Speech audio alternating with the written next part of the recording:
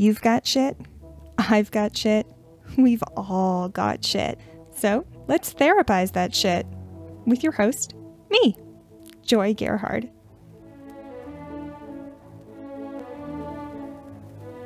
Please note, I am not a therapist.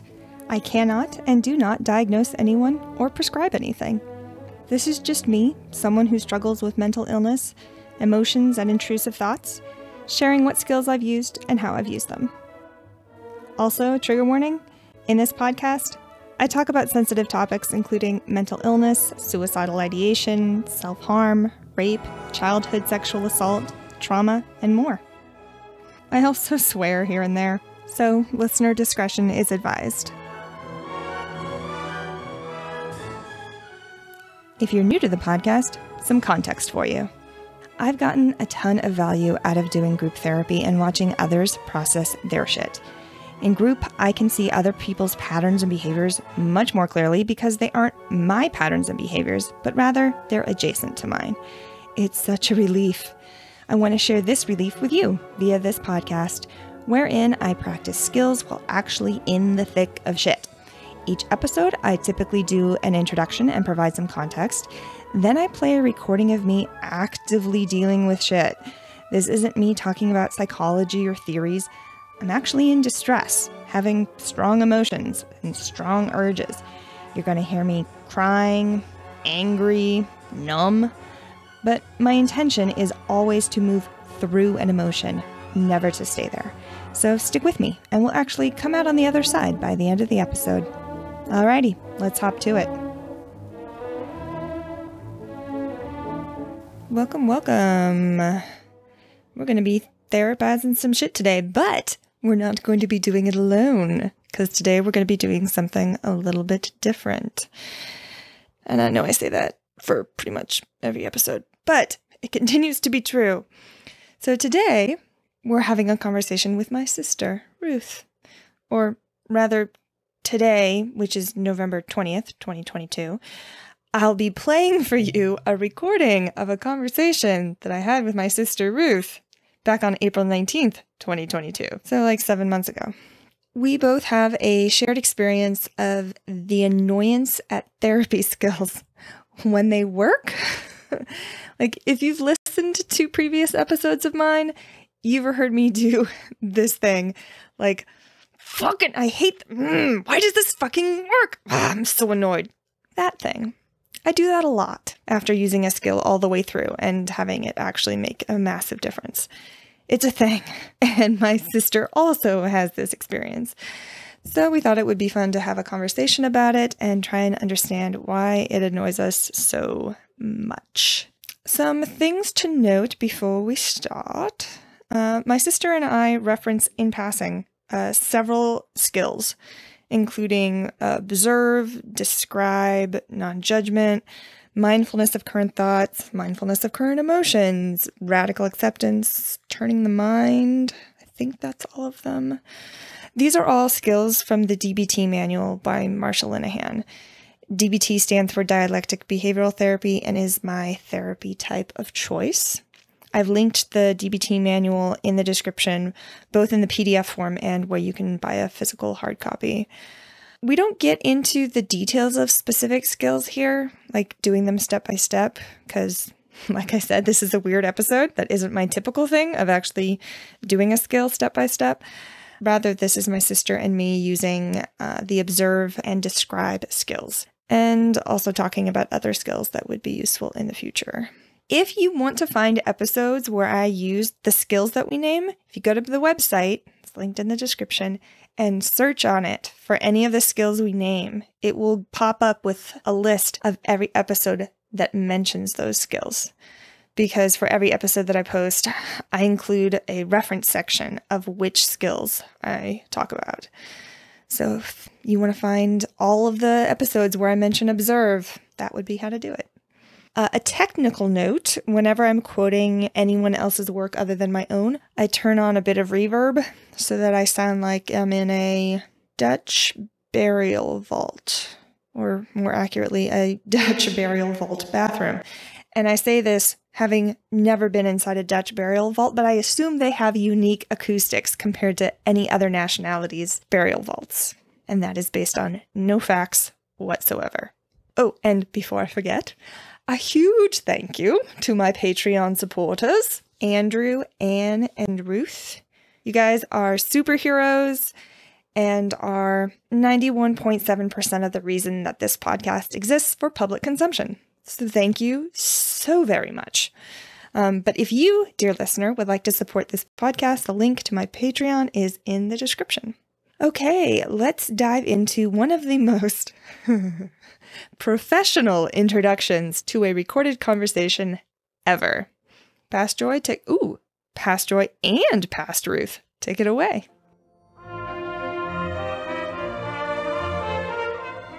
Okay, we can start recording whenever you want to. I mean, I'm already started recording.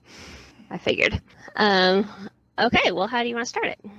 I don't know. So I guess we could start talking about our topic. Let's identify the topic. Our topic of conversation is the annoyance that we feel when a skill works. Yeah, that kind of like what is that? Do you want to introduce me? Or do you want to do that in your intro? I could, yes. Here. Hi, everybody. Everybody. Like this is an incredibly professional outfit we have running here. Everybody, this is my sister Ruth, who I mention periodically, who's also one of my Patreon supporters. Say hi, Ruth. Hi, Ruth. Nice. I mean, hi, everybody. Splendid. Do you want to give people like a, I don't know, 30-second, like where you are in life currently, what you're looking at, like kind of just orient folks to where you are? Sure. Well, physically in life, I'm in Central Washington, and I'm looking over a lake and snow-covered mountains and really, really tall evergreens. And we talk about all kinds of stuff like the things you talk about on your podcast regularly, just in life. So I'm excited to discuss it for everyone to listen to, because I love this kind of stuff. I've dealt with PTSD for the last handful of years, and also deal with a lot of different mental health issues and intermittent depression and anxiety. And so I've learned a lot from Joy and the use of her skills, and we're kind of like a pinball machine of teaching each other things and growing together. So excited this is a topic we keep coming back to, and then Joy, you always tell me, we can't talk about it, we have to record it. So we're finally getting to talk about it. Yes, we are. So Ruth is the one who sounds like she's on her phone, because she is. And I'm the one who sounds like I'm not on my phone, because I'm not. Because I hear we sound alike, so hopefully that helps you keep us separate. Yes. In fact, that's actually probably a good thing that we're doing this not in person, because if we did it in person, both of our audio qualities would be the same, and that would be a problem. Very good. Yes. Okay. All right. So I'll start with an example for myself, and we'll see how that goes. Basically, my therapist, every time I make an assertion that, like, I know it's a belief that I have, I know it's not fact, but it's a really strong belief that I have running. Like today was the belief that emotions are soft and weak, and like feeling emotions make me soft or weak. And my therapist said, "What would your wise mind say about that?" And I was like, "Fuck you!" I didn't say that. I said, "You annoy me. You're a menace." And they laughed. Yeah, there's something really obnoxious about, like, of course that's the skill to use. And yet I'm really annoyed that they even bring it up. I'm like, shut up. Don't point out really obvious things to me that would actually make my life better. Yeah, it's weird. I have the same experience. It's like I'm irritated that it's simple. Like I want it to be hard. Oh my God. Or it feels like, this is the thing I've been wanting to say for weeks, but you won't let me because we weren't recording it. Yes. It feels like it's almost invalidating of the struggle if the solution was simple. Shut up! That really annoys me. No, you're totally right. Like it's supposed to, if it's complicated, the solution should also be complicated. If how I'm feeling or the problem that I'm struggling with is complicated, then only a complicated solution will work. Like it makes it feel like the problem we have is simple. If we think that, then the solution being simple makes it feel like the problem is little or insignificant or ugh. That's an interesting point, because like that's basically reverse engineering it.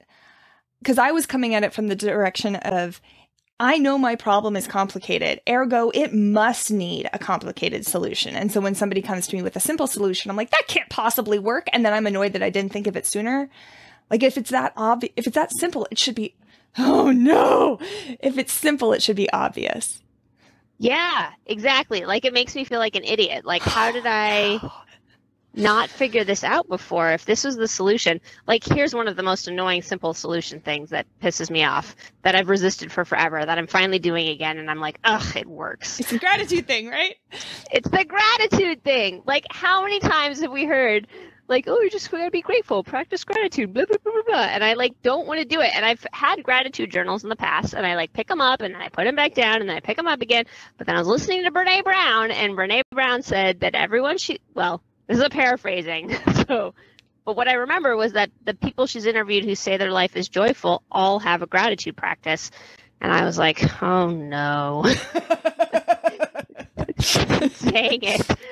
So I've picked it back up again, and I'm like shocked. At the end of my day, I sit and I watch the sunset and I think about my day, and it's amazing. Every day I can't remember what happened today. I have to think really hard. I'm like, what did I do today? To look for what was I grateful for. And I'm like aware that I just go through my days without being present. And it's like at the end of my day, I have to like force myself to remember what I did and then find the things that I was grateful for. And every time it makes me feel better. I'm like, it takes me like 5 minutes, if that. And like, it can't be that simple. If it's that simple, then why didn't I do it sooner? Okay. So it brings up a judgment, right? Yeah, like maybe I have shame about it, or like definitely judgment. What can you identify what the judgment is? That you clearly that you should have done it sooner. Yeah, and what's wrong with me that I don't do this regularly? Like it's so simple, I should be doing it. Like, because I've dropped the gratitude practice. I've done it before, and then I dropped it for a long time, and now I'm picking it back up again. And like, if it's that simple and it takes like 4 minutes and it makes that big of a difference, why do I ever not do it? Like there's a huge amount of judgment around the inconsistency. Ooh, well then this begs the question, why did you stop doing it? I have no idea. I mean, it was years ago that I stopped, so I probably just got out of the habit. I was probably traveling or something. That's one thing I notice is I drop a lot of habits when I change environments. Like if I move or if I travel, things that I'm like regularly doing, I will forget to do. And then once I'm out of the habit again, then I just forget about them until, I run across Brene Brown again. And I'm like, dang it, gratitude practice. Okay. God damn it. Yeah, there's definitely, I appreciate what you said that if it's simple, why didn't I do it? Why haven't I been doing it all along? I should be doing it all along. And clearly there's a reason why you haven't, right? Right. Well, yeah, even though if I don't know what it is, there's a reason. And then if I'm judging myself, I don't get curious about the reason. I just beat myself up, which doesn't work. It's the same thing with drawing. Like I get a lot of joy out of doodling. And it is amazing how much I don't let myself doodle, even for like a minute and a half. Like, I just don't. And then when I finally do, I'm like, oh, this is so enjoyable. Why don't I do this more often?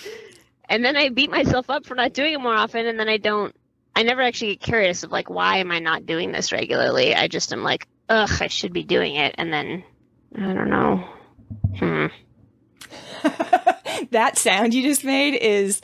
The problem with the podcast is like, it's mostly the face that you see when I record my therapy sessions. I haven't been able to figure out a way to record them just as audio. So I record them as video and then I convert them to audio, which is what I'm doing right now, actually, for our podcast. But this is what I'm doing right now, actually, for our podcast. That's an example of me like repeating myself because I wasn't clear the first time. And that's what I cut out, incidentally. So I will cut all of this out. You should leave it. Yes. Fun. People get the full experience of how chaotic it is. Oh, God. At least every once in a while. You're like, this is what I actually sound like. Oh my gosh, and let me interject for just a second. Our other sister and I, we were talking about this morning, how it's so nice when people actually let you into the process, because when all we see is the polished, finished thing, it's really easy to compare yourself to that and feel like, oh God, my process takes forever. Like one of my favorite artists the other day who does stick figure stuff, I watched him actually he invited people to a live stream, and it took him like 45 minutes to draw 2 stick figures. And I was like, oh my gosh, I feel so much less crazy that my drawing takes forever. Like, I thought you just dashed off a stick figure and it was no big deal. So all that to say, I feel like sometimes you should really leave those in, because it will make people be like, oh, I could make a podcast. Totally. Like that was my experience. The My Favorite Murder, which is the podcast that I listen to the most by far, they keep mentioning how much their sound engineer, Stephen Ray Morris, cleans up for them so they don't sound horrible. And I never believed them until they started doing live shows, which they don't edit as much. They can't, because the audience is responding, and so you could tell if they just cut out a chunk. Right. And it's like, oh yeah, okay. Like this is how they sound normally. And what's interesting is there's not a huge difference. There's a tiny difference. It's tiny, but to them, I'm sure it feels like a huge difference. And that would be people's response to my podcast, I'm guessing. Because you know what I sound like normally. Do I sound all that different or all that much more polished on my podcast? No, not noticeably. Yeah. Like, yeah, it's interesting because it comes back to expectations, right? Like we have an expectation we should sound polished. And so, but we don't. Like we say exactly. Yeah. Like, yeah. But I feel like we've gotten away from that. What were we? Oh, yes. You and Anne were talking about something today. It was about this. It was about people letting us into the process, so we feel like our own creative process is not absurd. Yeah, like because all we see usually is like the finished book or the finished podcast or the finished thing, and if you're comparing your process to someone's finished product, then it can be discouraging. Yes. Yeah, but that was all a side note to what we're actually talking about. Which, again, I'm saying you should leave it in. It's funny. What were we actually talking about? Oh, why is the simple solution so fucking annoying? Yeah.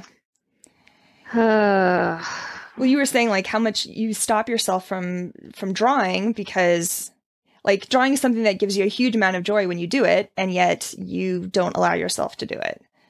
Yeah. Do you know what gets in the way of you allowing yourself to draw? It's usually expectations. Well, there's 2 things. One is I have had in the past, it's a lot quieter now. I've given myself the goal now to draw for 1 minute every day. Ooh. And so far I've been effective. For the last like 4 or 5 days, I've drawn for like 1 minute, and I just doodle little like smiley faces and different eyes and eyebrows and whatever. I think it's the expectation of that I should be getting better as a drawer, or that I should be producing something. Oh, like that you should be producing a finished product. Yeah, like I couldn't just doodle for fun. And then I also I've had a very strong belief that like it's a total waste of time, and what the heck am I doing? I should be doing something productive, or like I can almost hear in my head, what the heck do you think you're doing? This is such a waste of time. And that has been what has stopped me in the past, but it doesn't seem to be very loud anymore. Well, that's delightful progress. Hey.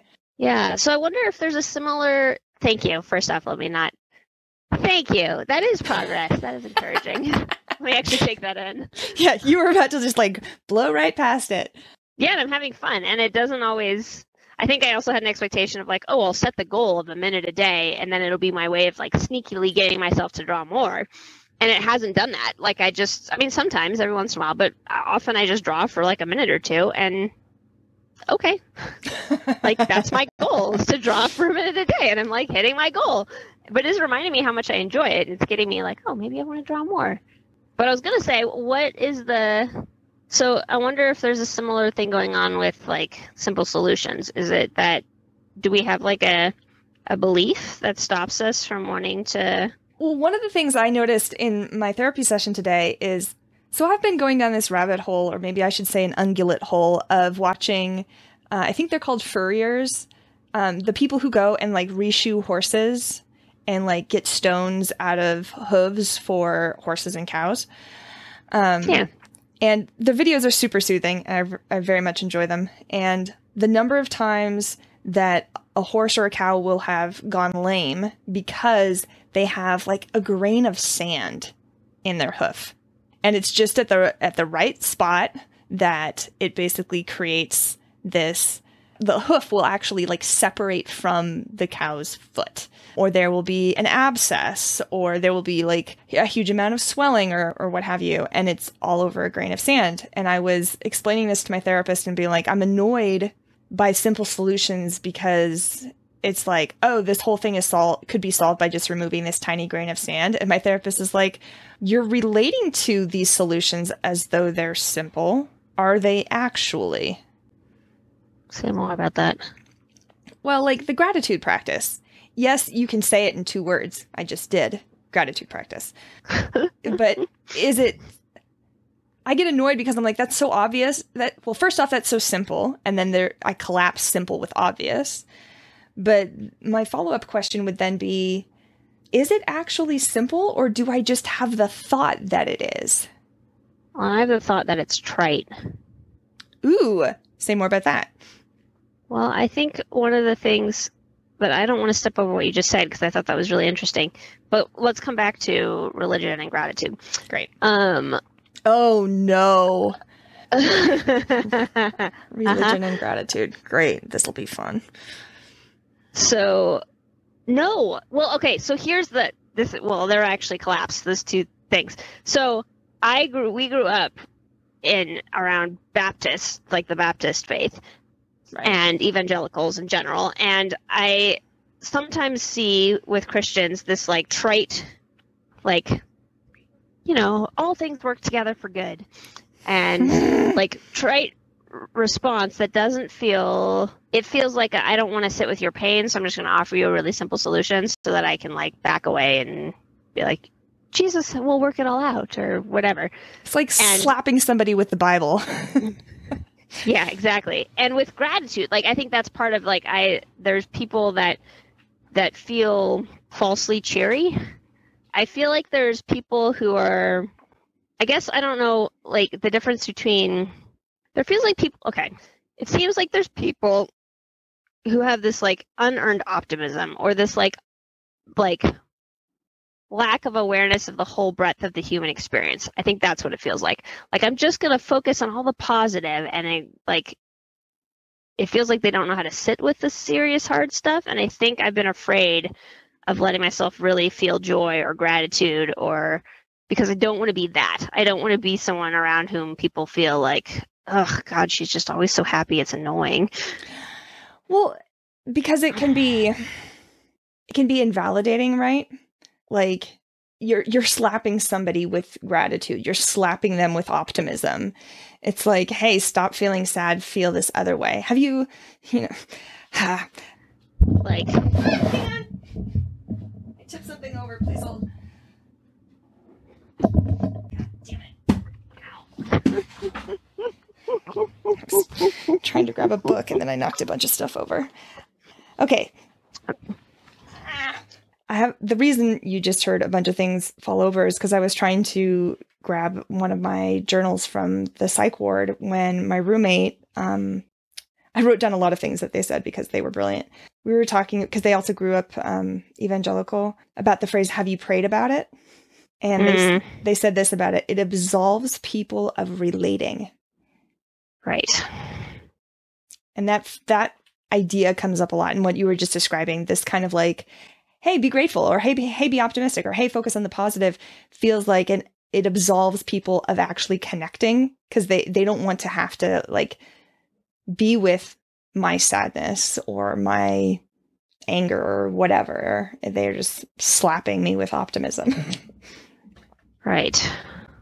Well, I wonder if that's why, is that the response that we're having? Is it that we've had a lifetime of people really not hearing our story and then giving us trite solutions? And so any solution that feels simple feels like that, even if it's actually the accurate solution?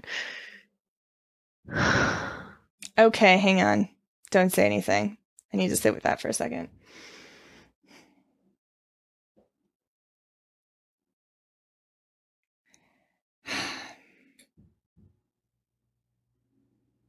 It feels like more of the same is basically what you're saying, that we have had that experience so often of a simple trite solution being offered that now anything that's simple feels trite.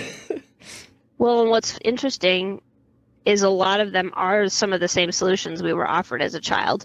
Not like, will you pray about it, but like, kind of. Like, even for me, like, a lot of the solution is like, I read some quote the other day that said something like, the solution to any problem you have, if you just ask it and get still and quiet and listen, the answer will come to you.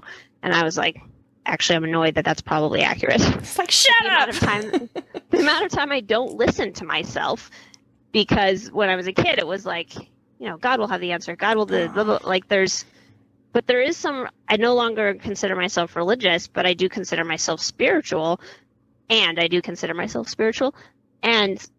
there's this wisdom and a connection to something bigger than me that I've experienced that I wouldn't call religion or, do you know what I'm saying? Like, I think this is maybe that there was kernels of truth in the trite solutions we were given as kids, but the packaging and how they were delivered and the method and the context and the lack of listening and all of it. Oh God, the lack of listening made us want to throw out the entire solution. Right. And if anything we're hearing now is similar to the solutions we heard as kids, like, just be grateful. I mean, because that was one of the things, right? Yes. Like, stop gratitude was one. Yep. Yeah. Ugh. Oh, well, it's the do not be anxious about anything, but in everything by prayer and petition with thanksgiving.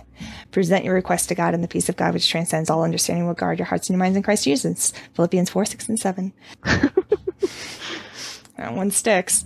Well, I think of, we were talking yesterday, I mentioned this tweet from our favorite social media therapist, Whitney Goodman. She's Sit With Wit. She's great. She is. She's delightful. Toxic positivity is offering someone a very simple solution for a very complicated problem that you know nothing about. And you're right. I think, because sometimes the solution is, in fact, simple. But I think the problem is the you know nothing about. Like, it's somebody else coming in and not actually getting your full experience. Right. Before offering that simple solution. I mean, like, are we doing the same thing to ourselves? Sorry, go ahead. Well, I think of, put a pin in that question, because I think that's a great question. Like, even a wrong clock or a broken clock is right twice a day kind of phenomenon.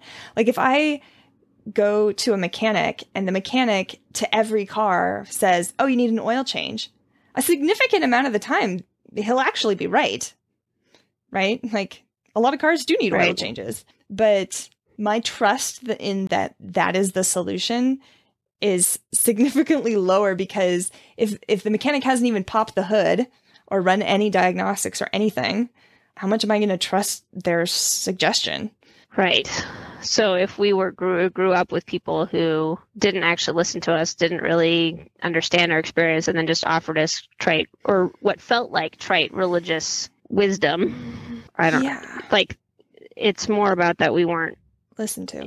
Yeah, and the solution then felt like it couldn't possibly be the right one, because you don't understand what the problem actually is. Yeah, it's kind of like a one-size-fits-all thing. I mean, like, there's a broad understanding that, like, physical activity of any kind is really helpful for depression, right? I hate that. I know, right? It's annoying. There's the same thing again. Okay, go ahead. And, like, if somebody comes to me and says, hey, I'm not feeling so great, and I go, well, have you gone for a walk? Like, I'm thinking of my first DBT therapist who said, you're not allowed to offer advice until you've demonstrated you understand the full scope of the problem. It's the demonstrating it of, like, actually hearing your experience. What do you feel depressed about? Like, what is your life like? And then saying, hey, I know this is going to sound really simple, but I think it's something that would actually really, really help. Because here is why exercise or any sort of physical movement is, like, supportive not supportive. It doesn't support the depression. It alleviates it. I don't know what it does. It helps. And me offering that suggestion and being just like, here, put this on, it'll fit you, doesn't really demonstrate that I get your experience. Right. Which kind of implies that we have a really strong need of being heard and understood. And that if that's not being met, we're not going to listen to other solutions. Like that need supersedes the solution. Because if our chief need was for a solution, then somebody saying, hey, try a gratitude practice, I'd be like, great, thank you, I'll go do that. Because, like a gratitude practice and going for a walk, like those feel like just no matter the circumstance, those things would be useful. And the need for understanding and validation and being heard is more important than that solution. Ugh. Okay, what thought did you just have? Well, I'm just aware of how often I want to offer solutions to people, and how if the real need is not actually to whatever they're telling me about, but it's to be heard and understood, then I'm just like offering exactly the wrong thing. Or not the wrong thing, but the not effective to what the need actually is thing. So, yes, there was something you said earlier that had me go, oh, Ruth, we have some like unhealed something there between you and me. I don't think it's actually unhealed. I think we've actually healed a lot of the fixing, my experience of your fixing. I think we stumbled upon a description or a characteristic I hadn't put together before. Which was what? Well, just that, like, you can come to me with the perfect solution, and if I don't feel like you've heard me first, my willingness or openness to hear your solution is virtually zero. Well, I like that. Was it your therapist that said you have to demonstrate that you've heard? Yes. Because I often have heard, you don't know that I've heard. Exactly. Yes. Because if I haven't heard, then I wouldn't know that this is a potential solution. Yep. Like, unless I'm doing the mechanic thing where I'm like, gratitude fixes everything. Yeah. Oh. For those of you who don't know, which is most listeners, Joy and I have a long history of me trying to fix things for her. And it just really didn't work. Like my default setting for most of my life has been, you have a problem, let me offer you a solution. And that really, really, really, really didn't work. Especially, I don't think it works for anyone I'm learning, but super didn't work for Joy. Yeah, so that's the thing that I still catch myself doing every once in a while, but I've gotten loads better. Well, and it's not offering fixes. Well, and I think it's like the what Dad always says, that around the gender binaries, that men want to fix and women want to be heard. And I keep going back to, maybe the problem is not being heard. Like, maybe that's actually the thing that needs fixing. And that whatever I'm talking about, whatever the quote unquote problem that is the more surface level thing that I'm venting to you about, is just the flavor of the month for my not feeling heard. Interesting. Yeah. So if that's the thing, which my lots of experience with lots of different people, including you, validates that's a really core need, that we need to be heard and understood. Mm-hmm. So trait solutions, because the problem, it's like we're not clear on what our problem actually is when we come to talk about a problem, or like we're not aware that there's multiple layers. I don't always have the self-awareness to come to you and say, I have this surface problem that I'm dealing with right now, like how to change my oil. But really also, I just want to be heard for my frustration, and that I've been trying to learn this for the last 3 months, and I just need someone to get that I'm frustrated. So if you could just get that first and then tell me how to change my oil, that would be really great. Like, yeah. We don't do that. No. Sometimes you do this with me sometimes, which is extremely helpful. When I call, you say, what do you need right now? Would you like me to just listen? Would you like me to validate you? Would you like a solution? And pretty much every single time I say, I want you to listen and then validate me, and then maybe I'll be open to a solution. Oh, yeah. Like, I can count on one finger the number of times I've asked you, what do you need right now? And if I give you a selection, that you've chosen solution. instead of like, it's so infrequent. Like the chief need is always validation first. And I know when you or anyone else has asked me that question, I always feel guilty about saying I need validation. Interesting. Like I have the very strong belief that I should be teachable, which means that I should be open to hearing your solution first. And that me saying, I just want you to validate, or I want you to listen and then validate feels to me like I have the thought that is me being unteachable. I don't know where I could have gotten that messaging from. Strange.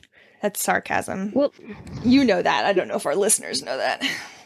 Isn't that interesting, though? Because if the way you learn is first I need to be validated and then I can hear the solution, then you being teachable would actually be saying I need validation first. Right.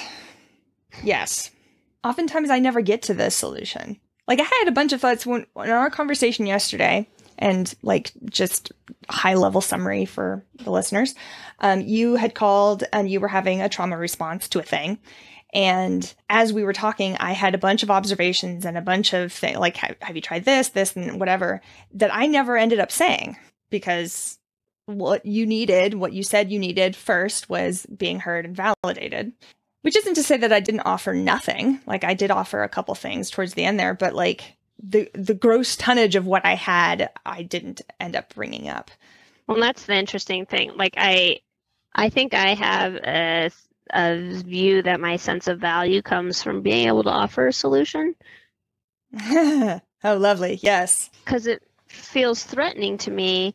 Like, here's a truth that I'm very aware of that annoys the crap out of me, which is that everyone has their own solution inside of themselves if they just have the space to, like, hear it. And I've seen it. Like, when I listen to people and just ask questions and reflect back what I'm hearing, they always come to their own solution. Like, almost always. And sometimes I'll have something to say, like something will pop into my head where I'm like, it doesn't feel like it comes from me often. It's like, oh, but it's often kind of almost more of a reflection. Like, oh, interesting. I hear you saying blah, blah, blah, blah, blah. I wonder about, and then, but like the solutions that stick, I think come from us. Right. And so I've thought for a while, well, then that means that what's the point of me? Yes, you're out of a job. Don't you mean extinct? Don't you mean extinct? Exactly. But if what people really, really need is to be heard, then we're never out of a job. Like, then the thing that I have to give someone is to listen and to reflect. And yes. Yeah. But I can still feel I have some, like, it's gotten a lot better. And it's actually when I embrace that, which I have in moments, it actually feels very freeing. Like, wow, I don't have to have anything brilliantly wise to say. Like, I can just listen and reflect and ask questions, and they'll get to what they need to get to on their own. Huh. Yeah, it takes all the pressure off of you having to have like the brilliant thought or the brilliant observation that makes a difference. Or you taking my advice if I do actually offer a solution. Right. Yep. I want to come back to something I said earlier. Oh, great. Which was, we were saying how what feels annoying about the simple solutions is that we don't feel heard. They're offered before we feel really heard and understood. Yes. And I was wondering if we're doing that to ourselves. Ugh. Okay, fine. Hang on. Okay, I'm annoyed. This actually happened in therapy. And I think it's the first time my therapist has seen me do it, but you have pointed this out or been witness to it or something, that I use non-judgment as a way to invalidate myself. Oh, yeah. Uh-huh. Specifically, non-judgment of other people. When somebody else has hurt me, I will use non-judgment of them to suppress how I feel about being hurt. Yes. And my therapist... I think I do that too. Sorry, go ahead. Yep. And that is exactly what you just described, is that we're doing it to ourselves. We are offering a solution before we've been fully heard. I am applying non-judgment before I've had a chance to express all my emotions and all my thoughts. And I mean, I can express thoughts that I have that are judgmental and still be non-judgmental. Like I can say, I'm having the thought that they're an idiot. And be like, yes, that is a thought I'm having, as distinct from that person's an idiot. Right. So like mindfulness of current thoughts and mindfulness of my emotion, I use non-judgment to suppress both of those skills. To be like, you're not supposed to think those thoughts. You're supposed to be non-judgmental, Joy, which means I'm suppressing myself and I never feel fully heard. And it doesn't work. It's like trying to use a hammer to unscrew something. It's a great tool, just not for that. Well, I wonder, because that's what was happening yesterday. Well, I don't know, like, because I've been feeling kind of off. Like I can tell something's trying to come up emotionally. And I don't actually think I'm feeling that way today, but I was feeling that way yesterday. Like I woke up feeling off and I journaled a little bit and I had a little bit of a sense, but I couldn't really. And, but journaling's what I'm supposed to do to figure it out. And I didn't figure it out. And then I finally talked to you and then you just, often it comes out in conversation with other people. Sure. And I don't know. I'm just wondering if that's part of why I've been feeling, because I'm doing the right things, right? Like I'm doing my gratitude practice and getting enough sleep. And I'm not doing all the right things. I'm eating a lot of sugar. Something I'm noticing though, Ruth, is you're going to hate me. I'm sorry. It's okay. That you're using all of that as an avoidance. Like I think that's what I'm saying. Yes. Okay. Never mind. You won't hate me. You already yeah, totally. That's what I'm saying is that's what I think we're doing to ourselves. We're using the solution to avoid actually hearing ourselves and actually hearing and feeling the experience that we're having. Yeah. And I wonder if that's part of why we're so irritated with the solution, because when it works, we still are not feeling heard. I don't know. That sounded like it resonated for you. Well, I mean, like, I'm irritated with the solution. Like when my therapist offered what they offered earlier, like, what would your wise mind say about that? And I'm like, shut up! You don't know me. Actually, they do. And it's annoying. And when you offer something after we've had a lengthy conversation, you're like, well, have you thought about, using this skill? And I seriously, I'm like, you're a menace. Fuck off. It's because now it's being offered from a place of somebody who actually does hear me. And there's some annoyance of like, oh, but this is what everybody's been saying. And I didn't have access to using it before because it was being delivered by somebody who didn't know me. It was the mechanic slapping me with an oil change, And I'm mixing, just God, so many metaphors. But there's some frustration when it comes from somebody who has actually demonstrated that they understand me. They're like, you actually really need an oil change. And I'm like, fuck, that's what that other person was saying. And if I had been able to hear it then, 7 years ago, 20 years ago, like how different would my life be? Now I can finally hear it because it's finally being delivered by somebody who's actually like demonstrated, oh, we've looked under your hood and we've run all the diagnostics and we've looked at these things and you absolutely need an oil change. And here's how that's going to impact your car and all of this other shit. So there's judgment that you didn't accept the solution earlier. Well, I think part of it's grief, actually. It's not, I don't know that I have the judgment of myself or even of the other person so much as it's just like, God, this could have gone differently. I wish it had gone differently. Right. And kind of like, I've mentioned this quote on the podcast before of in the movie Spotlight, where they realized they could have published the story like 10 years before because they had all the information. And the editor-in-chief of the newspaper says, we spend all this time stumbling around in the dark. When we finally turn the light on, there's all this blame to go around because now we can suddenly see. And I think there's like, I struggled this much for this long and the light switch was right fucking there.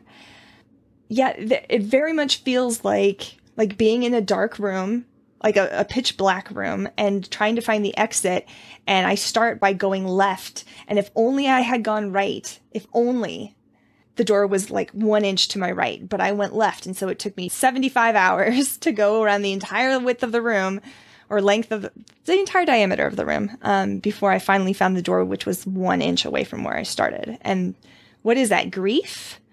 Judgment of like, what a waste. There's a lot of expectation. Yeah. Like we've been talking about this a lot with kids. Like it takes a kid as long as it takes a kid to learn how to walk. It just takes as long as it takes. And every kid is different. And some kids learn months before other kids do. And the kids don't have any judgment around how long it's taking them. Yeah, and a lot of adults don't either. Some adults do. Like there's some parents who have high expectations, but a lot of adults don't. Like they just, with that young of an age, like there's just well, it takes you as long as it takes to learn how to. So there's something like when we grow up, like we now think we should be, I don't know, like, okay, so it takes us as long as it takes to learn that gratitude actually does make a difference. And well, I think here's what I hypothesize as being kind of an underlying part of the if only is a kid learning to walk. You know, let's say the kid finally takes their first steps and now they're toddling around and they're not then thinking, oh, all of the things I've missed for the last, year and a half that I could have been experiencing if I had been able to walk from birth, you know, they don't have that. I'm assuming, I actually don't know. They could be thinking that and they don't have language yet. right. But yeah, there's not this like, here's all the things I missed out on because I didn't know how to walk for the last year and a half. There's not a comparison of like, hey, this other person who's the exact same age as me, they're walking. Why can't I walk? Like there's just none of those processes going on. Right. Yeah, which we do a lot. It's a comparison. Yeah, and if not to other people, then certainly to myself. Like, if only I'd learned to do a gratitude practice 20 years ago. Right. There was something you said earlier that I wanted to circle back to. Yeah,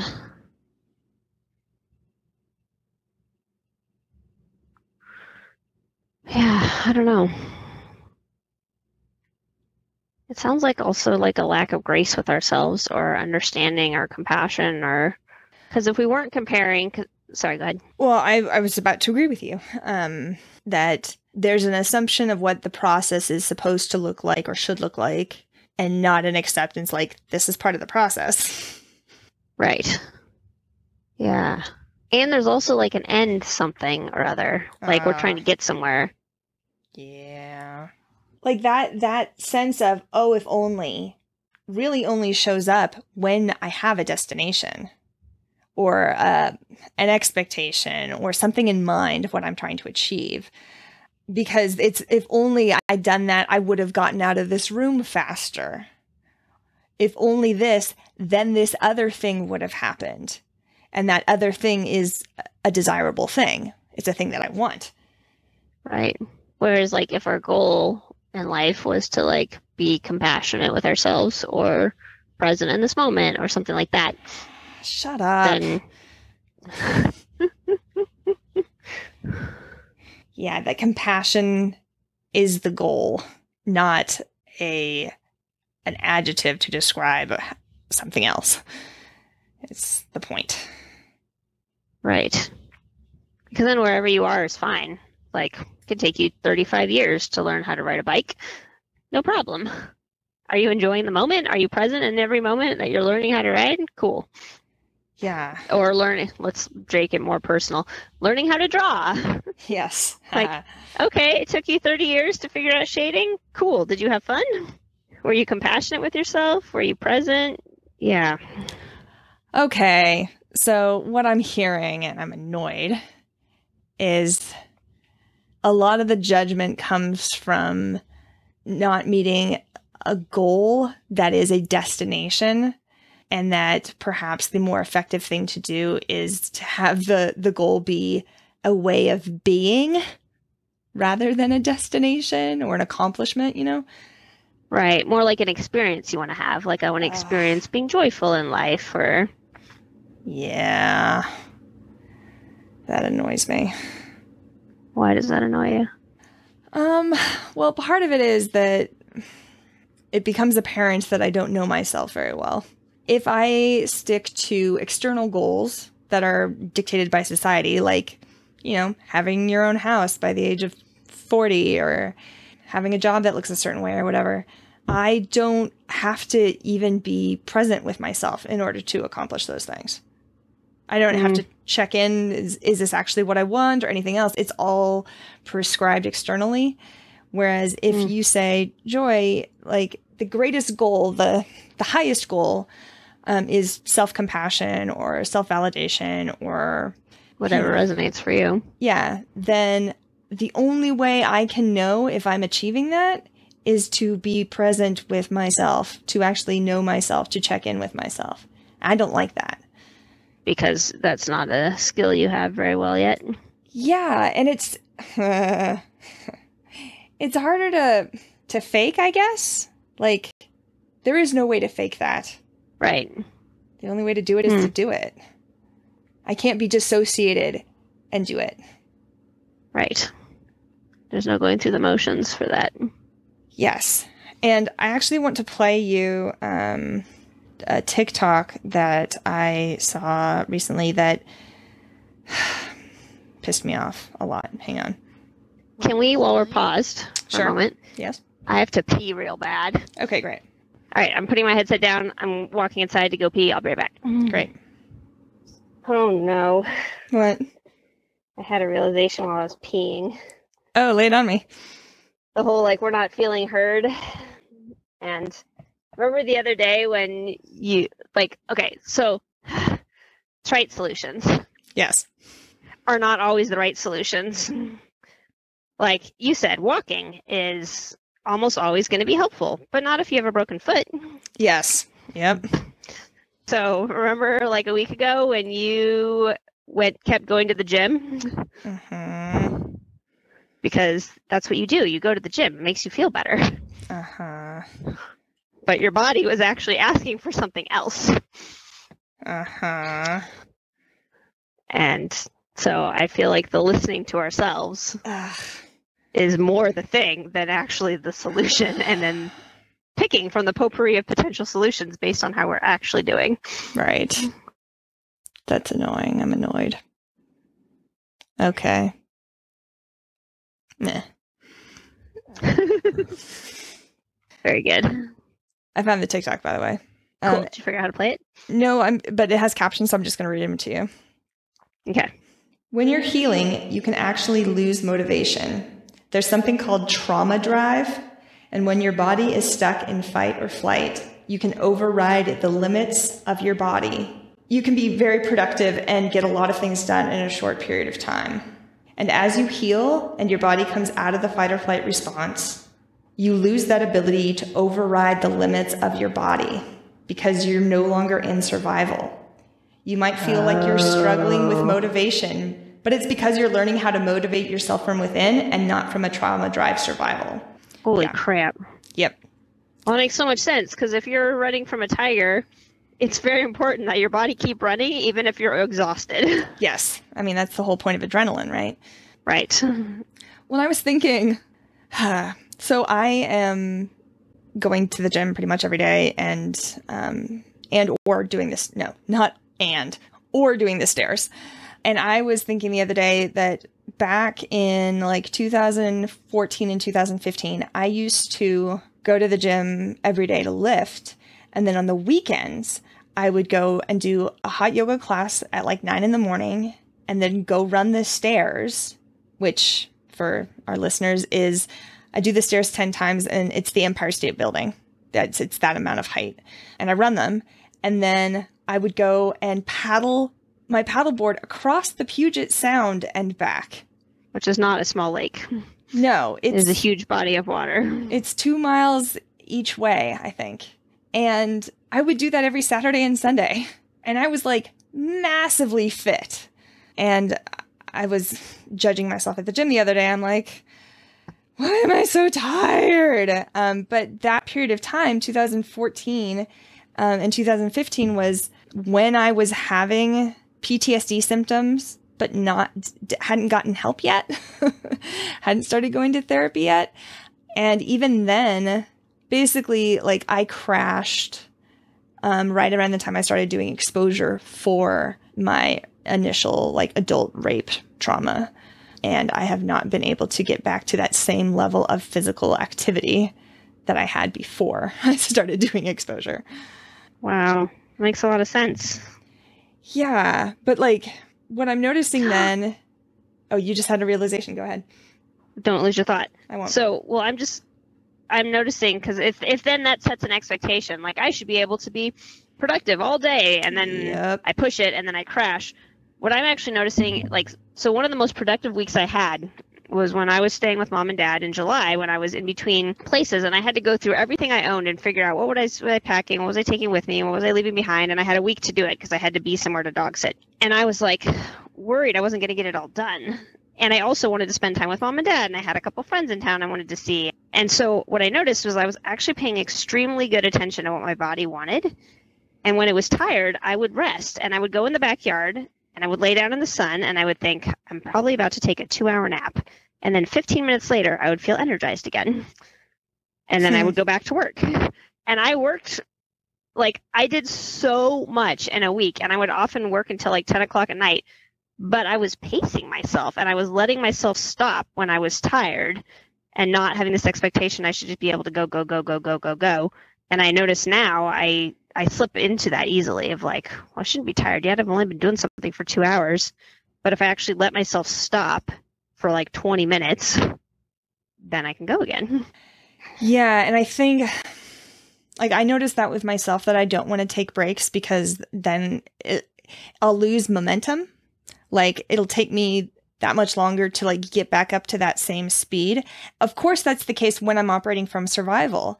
You do actually lose momentum. Like your endorphins, not endorphins, your adrenaline decreases. Right. Because you're like, oh, we're fine now. And it actually is harder to get going again. Because that was the thing that was my driving whatever source. But when you're not functioning from adrenaline. Yeah. Interesting. Well, it makes sense too, like, because I keep thinking like that's a very puritanical perspective of just you do it even when it sucks. But then I think like the Puritans were absolutely in survival mode like all the time. Right. Like they were scared of witches, and there was a war going on, and they were afraid of like dying from disease or starvation or what have you. Like that work ethic was necessary because of being in survival mode. Right. And it was enabled by being in survival mode. Yes. Yes. It was possible because of that. Yeah. That's very interesting. I never heard of that before. Trauma drive. Yeah. It was kind of eye-opening for me. It explained at least like why I feel really lazy right now. Like I have that thought that I'm being fucking lazy, and that even little things, like the only thing I have scheduled on Tuesday is my therapy. And then I have my organizing day on Wednesday, or I spend all day over there. And then I have DBT group on Thursday. And that feels like a full week to me. I'm like, oh, wow, I really need like a week off now. And then I have a 4-day weekend of doing nothing to recover. Clearly there's processing going on, and there's a lot of stuff going on that I no longer have the trauma drive to support. So I just need a lot of downtime. And I have the thought that I'm being lazy. Yeah, no, I get it. Often when I've processed a lot emotionally, I'll sleep for like 12 to 13 hours. Yeah, which makes sense, right? Because we know that all of it lives in our body. Well, where did we get to in this conversation? What were our takeaways?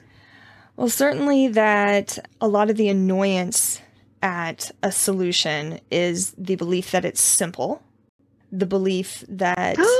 Yes, go ahead. That was the thing I wanted to come back to. Splendid. Tell me. Well, you said you posed the question earlier of, your therapist posed the question of, is the solution actually simple? Uh-huh. And that was one of the things I wanted to say about gratitude is it actually, like, what I understand about our brain is hardwired for almost for negativity. Like it's looking for threats. Exactly. So to actually have your brain focus on not threats, like on things to be grateful for, is actually harder than to let your brain focus on the threats. Right. Yes.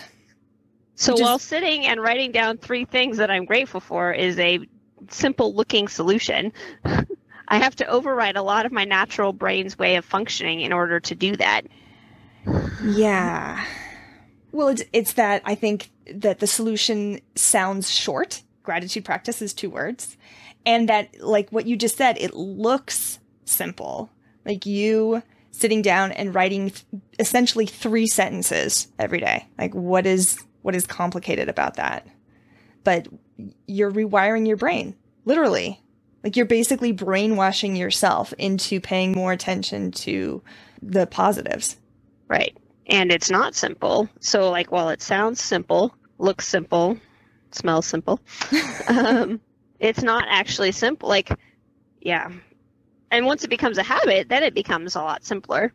But to develop the habit, and maybe that's part of where it feels like simple, because someone who has it as a habit, it might actually be simple for them because it's a habit now. Okay, hang on. Yes. That is part of the invalidation of a lot of these suggestions, is that typically by the time it's actually made a difference in someone's life, it's because it has become a habit for them. It has become innate, and it may even occur to them as an easy thing to do. But that's only because they've spent, I don't know, however many months and or years. Why do I say that? Months or years? Months and years? Doesn't matter, Joy, to get to that point. And I think that's one of the things that I find really super invalidating. I mean, the other day when you called and you needed help with that image, and I, sitting in my car at the gym, basically walked you through how to edit an image in PowerPoint, because that's the program you had access to. I was having a good day that day. Like, I was grounded and whatever. Because I think my normal setting is like, when you said you don't know how to use PowerPoint, I'm like, how do you not know how to use PowerPoint? It's the same as Word. Like, to me, it feels identical, essentially. Like, I don't see that there's any real significant difference between the two. And that was not your experience of it. All you saw were the differences, right? Right. So for me to, if I had said, like, why is this hard for you? How would that conversation have gone? Screw you. Yep. Yeah, it would have been much shorter. That's for sure. And I think that is one of the challenges in being, like, the person who's making the offer of a suggestion, is that oftentimes it comes from a place of, if not mastery, at least like proficiency. And they make it look easy. Somebody who's good at a thing, who does it routinely, will make it look easy. Yep. So maybe that's why we think the solutions are simple, when maybe they're not actually. Running is simple, but not if you're 8 months old. No. I remember that exercise, I think we did it, of like, write down all the instructions on how to wrap a present or do a thing. And the amount of assumptions we make about other people's knowledge and skill level. Like, if I told you how to run, I would say to you, okay, lean forward and kind of hop from one foot to the next and then do it fast, I guess. I don't have to teach you how to walk first. But if I were to teach an 8-month-old how to run, I would first have to explain how to stand up, and then how to walk, and then how to run. And you could tell them all of those things, but they can't do them until they experience it. Your body learns by doing. Right. So you saying the words to them doesn't give them the experience, and then they have to actually try it and then fall over and realize, oh, I contracted that muscle a little too hard. I got to do it a little less next time. Yeah. And there's also readiness. Like, an 8-month-old, and I actually don't know that much about child development, but, like, I'm assuming that there are neurological pathways that haven't been formed yet. There are neuromuscular junctions that haven't been formed yet. Like, they may not actually have that skill yet, and they may not even be capable of having that skill yet. Right, their body's literally not developed well enough. Yes. For them to actually learn how to walk. Yeah. So readiness. Readiness. Yep. So getting back to our summary of what we got from this is that when somebody offers a solution that has a few amount of words, we have the thought that it's simple, and that given that it's simple, we should have known it already and or used it already, been doing it this whole time. Like, there's judgments around not having done it sooner. Yes. It also triggers memories of people offering solutions who have not demonstrated that they understand our experiences. So even when it's not invalidating, it feels invalidating. Like, even when you've demonstrated to me you understand where I'm coming from, and then you offer me a simple solution, quote unquote simple, I will still have a flashback to being slapped with gratitude, right? Right. So there's unhealed wounds from previous invalidation.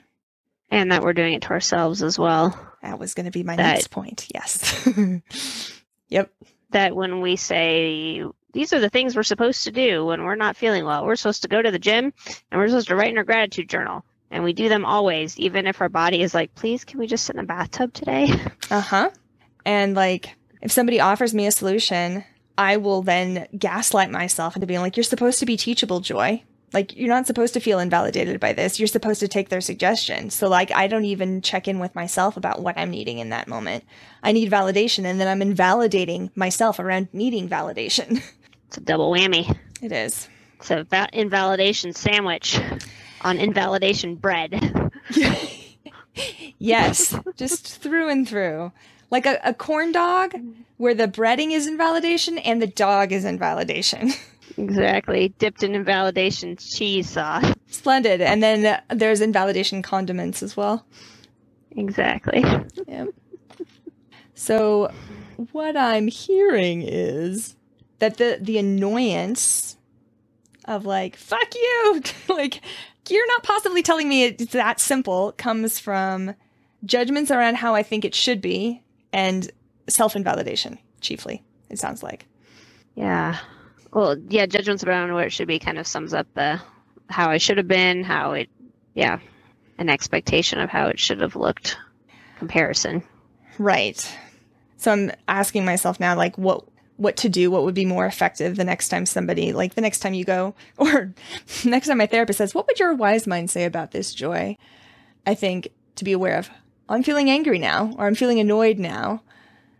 I'm having judgment thoughts now. I'm feeling grief, I think, over how it should have, how it could have gone, how I wish it had gone.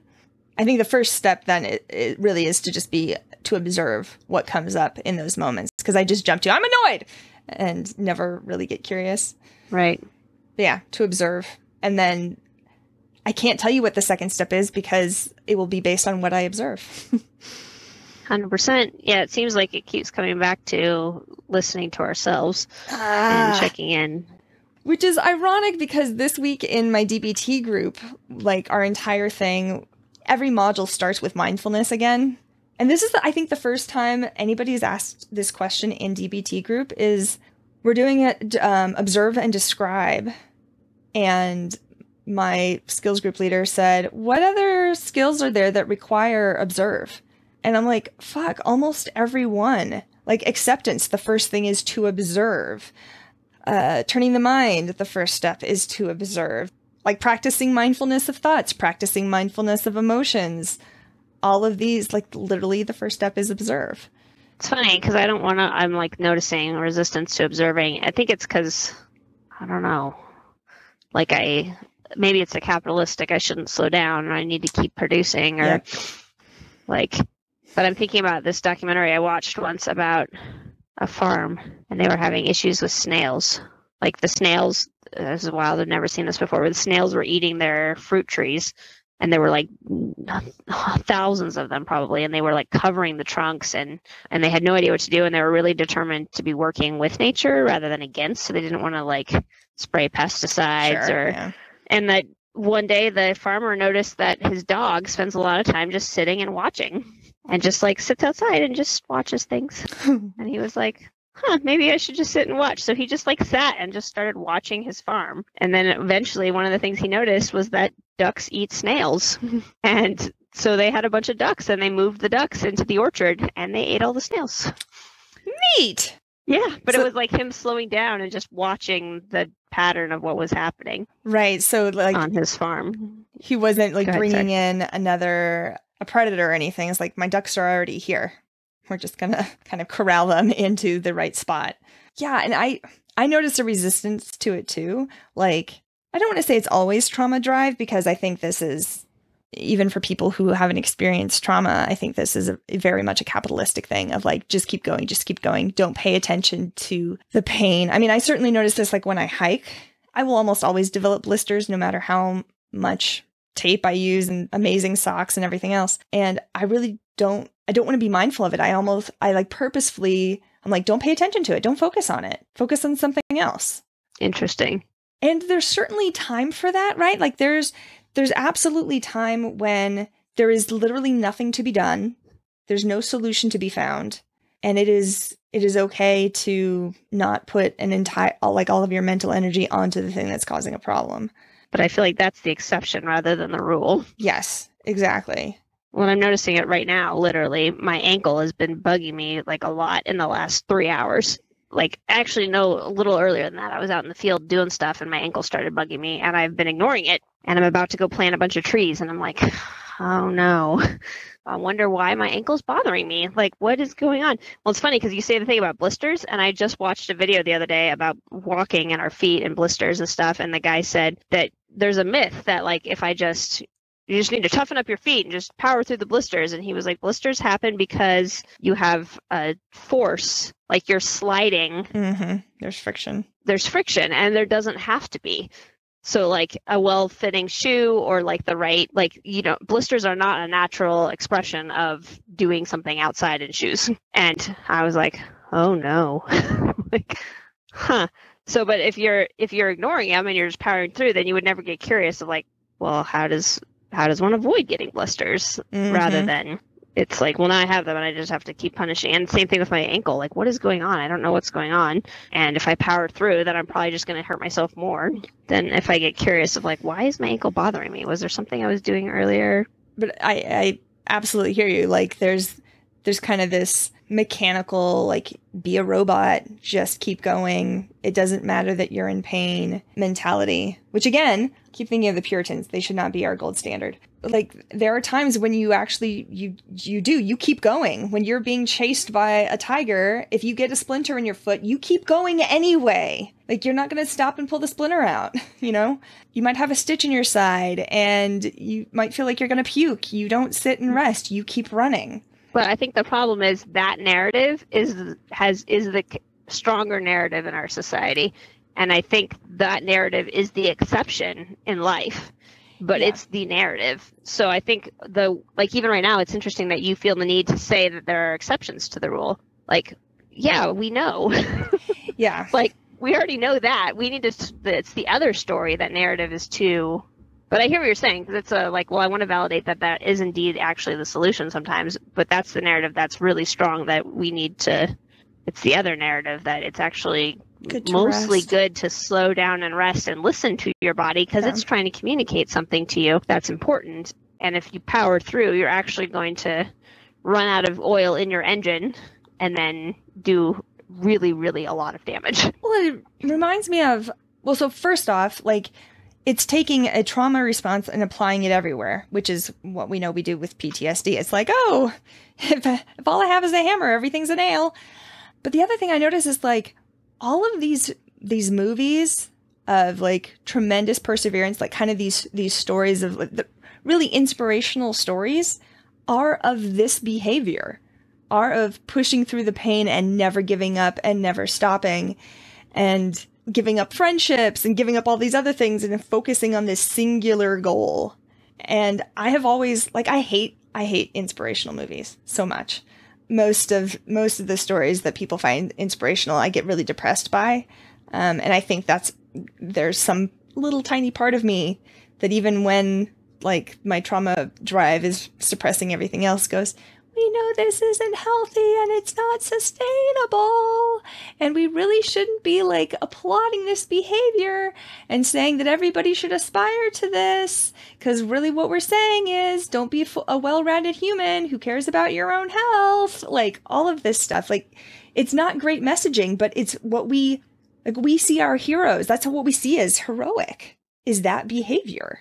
Right. It's not the people who are like, I worked hard for a year and then I got really tired and I took 6 months off and I went to Europe and I sat in a chalet for 6 months. And then at the end of that, I was like, I could do a little more work. And then I did a little more work. And 35 years later, I finally published a book. Right. Yes. It's the person who gave up every single other aspect of their life and wrote a novel in a month. Right. They're the people who get the accolades. And it's like, oh, look, strive for this. Yeah, that's interesting. Indeed. So what did you get out of all of this? I mean, I think the main thing is that I'm not listening to myself. That's the main thing I got, is that if I'm irritated by a solution, or that even that it works, it makes me curious. Am I not feeling heard? Is that the thing that's I'm also getting that I'm just not curious when like you said, like my default response is like, ugh, that's so annoying. And then I'm not curious. Why is that annoying?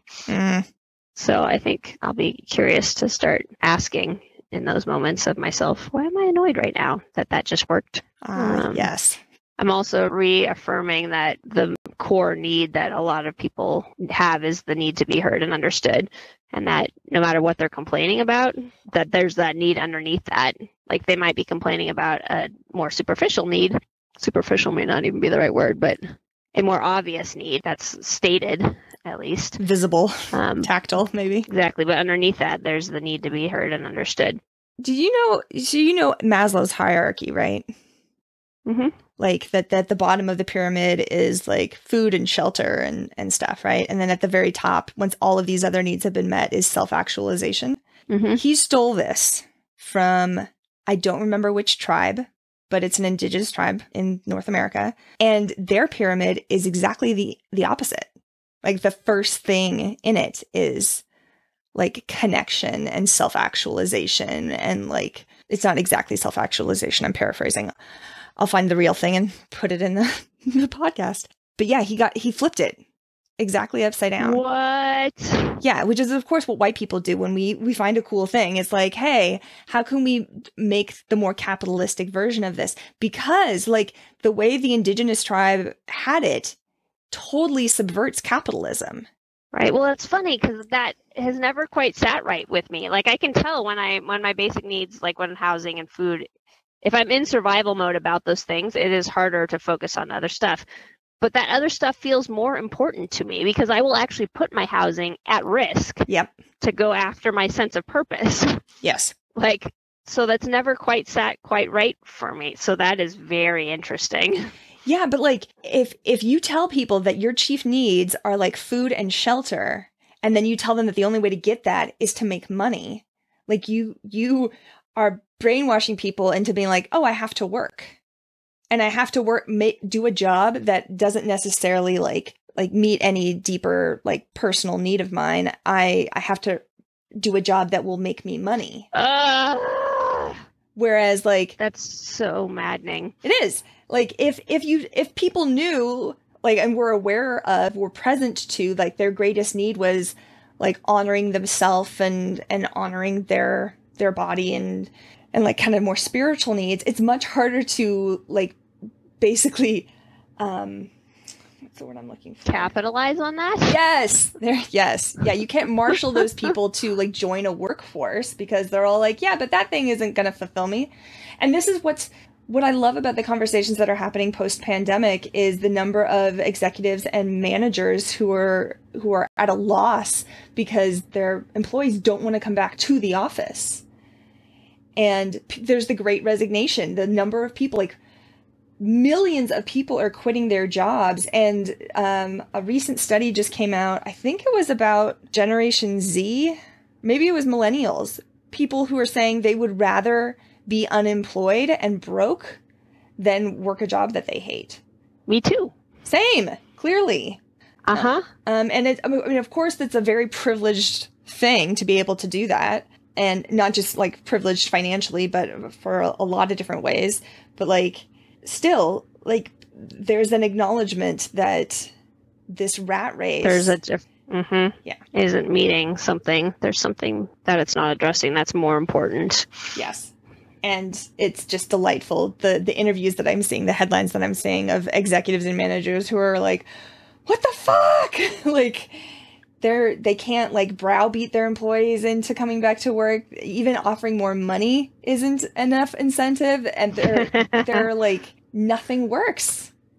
It reminds me of a book I read once called what was it called?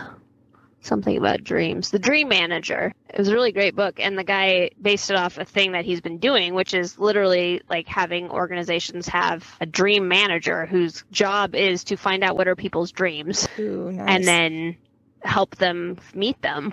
So he's like kind of part almost coach, part financial advisor, and it's like companies actually getting interested in the personal dreams of their employees and having that be part of what you do as a company is you invest your energy into helping people meet their dreams. Mm-hmm. And the example he gave in the book, he kind of tells it as an allegory. Allegory, is that the right word? The story he uses to kind of propose the idea is a company that's like a janitorial company. So it's not like very rewarding, fulfilling work. Like, and there was people who are having a lot of turnover because it's not very rewarding, fulfilling work. But then adding this additional element of like, we actually care about you as a human and what you really want to do with your life. And if that means you meet your dreams and you leave in 2 years, like, okay. But you're here for 2 years in the meantime and not like 3 months because... Right. Or whatever. I don't know. It was a very interesting... Yeah, I think there's some interesting shifts coming down the pike. Yeah. Yeah, because I've been paying attention to the language that managers and executives use to manipulate employees into like, be a team player. And there's a great Reddit thread. I can't remember what it is, but it's people posting them telling off their bosses or, quitting on the spot and whatnot. And everyone's dream. Yes, exactly. It's so cathartic. Some manager had written in about like, so my employees, they come in and they do their job and then they leave and like their commitment to the job doesn't continue when they go home. Like, how do I fix that? Why should they're home? Exactly. And everybody was just like, dude, you're paying them for a 9 to 5. And like, I don't want them to just like see it as a 9 to 5 and clock out and just go home. Like, I want their commitment to what we're doing to extend even beyond that. There's this weird, like, we're your family and like you go above and beyond and be a team player and all of this messaging around it's not a family. Like, your family can't fire you. Your boss can. There's all of these fake kind of comparisons and manipulative tactics to try to get people to put in more than what they're being paid for. I'm excited for you to read my friend's book, The New Stories of Love, Power, and Purpose. When's it getting published? The end of May, I think. Sometime in May. Because she talks about this exact thing, like that. Because that's the problem. Like, what they're saying is a manipulative tactic to try and get people to come to work, distinct from an organization that actually doesn't have a power dynamic, like that has a distributed power dynamic. Like, there's organizations out there that are driven by purpose, not by profit. Mm-hmm. And the people who work there are even being called purpose agents. And there's this interest in helping people identify their individual purpose and then have them work for organizations that align with their purpose, which is more of a commitment. Like, if my purpose is like peace on the planet, which is maybe cliche, but like if that was my purpose, for example, and I was working for an organization that was their purpose, then my commitment would be broader than 9 to 5 because there's this, and not in a like I take my work home with me and I'm always thinking about work kind of a way, but more in that like my whole being is invested in this company or in the purpose of this organization. And I'm working with other people who are aligned with me and we're all working towards this purpose together, not just like this is work and I make a buck and then I go. Like, it's a very different dynamic. And we all have our own autonomy and there's distributed power and like there isn't someone who can just fire me with like all of that gets shifted. But if you're just saying, I'm your CEO and your boss, and I want to try and make you care about this job, that's very different. Like, the structure is not supportive of what you're out to create. Well, and especially given that, like, restaurants can pay their employees like $2.50 an hour and rely on tips for the rest. Like, why would you think that getting paid $2.50 an hour would have somebody want to do open and close and like work 7 days a week? Like, yeah, it's just none of it matches how any of us actually. Yeah, it's wild. I need to wrap up in a second because I got to go. Oh, yes. Plant trees. Naturally, as you do. Thank you for chatting with me and being on my podcast. My first guest. Hooray! Oh, hooray! Yeah, I was telling Anne earlier, our other sister, I'm open to being on podcasts. I just don't want to do the work of publishing a podcast. So thanks for having me as a guest. No, that's great. I'm delighted because I don't have a problem doing the work of running a podcast. Anyway, okay, I love you. I'll talk to you later. Bye. I love you too. Bye.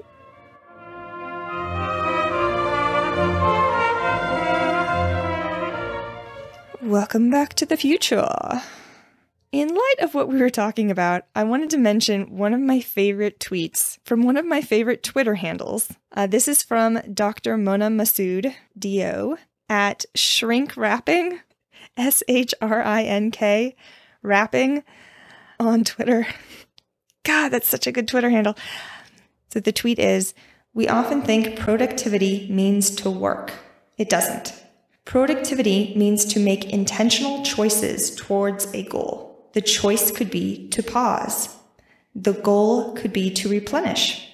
Productivity could mean to rest." What's interesting is I realized I misremembered it. I thought it was making intentional progress towards a goal, because my memory likes to squeeze in some capitalism in there on the sly. But no, it's intentional choices towards a goal. And that feels like a significant distinction. So I'm going to say it again because it's really good. We often think productivity means to work. It doesn't. Productivity means to make intentional choices towards a goal. The choice could be to pause. The goal could be to replenish. Productivity could mean to rest. Additionally, in the section where we were talking about trauma drive, I mentioned that I didn't want to take breaks because I lose momentum. And I recently learned about this thing called autistic inertia, wherein, and I'm quoting here, autistic people tend to stay on one task unless stopped by a major outside force or tremendous act of will. The link to the article that this quote is from is in the description. That may also be a contributing factor to why I just want to keep pushing through and not take breaks. Like, it feels better in my body to keep pushing and stick with a thing until it's done. Also, a quick correction of myself. Towards the end there, I mentioned that I gaslight myself around being teachable because I have the judgment that I'm supposed to be open to suggestions. But that's not what gaslighting is. That's invalidation. I get annoyed when gaslit is used incorrectly, and so I wanted to correct that. Gaslighting is intentionally undermining someone else's trust in themselves so that you can take advantage of them. Whereas invalidation is communicating to someone that their experience doesn't make sense. And that's it. So yes, that was invalidation, not gaslighting. I also wanted to mention a couple helpful references that my sister and I brought up. Ruth mentioned a documentary about a farm and snails and ducks. That documentary is called The Biggest Little Farm, and I've linked to the trailer in the description. She also mentioned a friend of hers had written a book called New Stories of Love, Power, and Purpose. The subtitle is A Global Invitation to Experiment with the Unknown, and the author is Christiane Seuss Scholler, and I'm sure I'm mispronouncing that. So Christiane, if you're hearing this, I apologize. But yes, that's linked in the description as well. And the last thing I wanted to mention here is, let's talk about Maslow's hierarchy for a second. I mentioned that he stole it from a North American indigenous tribe, but didn't remember which one.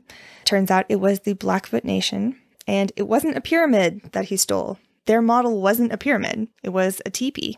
And in reference to the Blackfoot Nation's model, I said that if people were present to their greatest need of honoring themselves and honoring their body and their more spiritual needs, I was totally talking out of my ass there, making it hyper-individualistic, which is inaccurate to what the Blackfoot teepee depicts. And this is what happens when I hear an idea but don't do my due diligence and actually learn it fully. I know just enough to be dangerous. So Maslow didn't invert the Blackfoot teepee so much as he did invert it and then he bastardized it and put in a bunch of other shit. Maslow's hierarchy starts with physiological needs at the bottom, so like food and water, and then safety needs like shelter and financial security, and then you have love and belonging, so like relationships and sex, and then you have esteem, which includes confidence, achievement, and respect, and finally self-actualization, which includes morality, creativity, acceptance, and lack of prejudice. Like, I'm sorry, you aren't able to not be prejudiced against people unless you are self-actualized. There's just so much wrong here. The whole model centers the individual, and the scope of the pyramid is a single person's lifespan.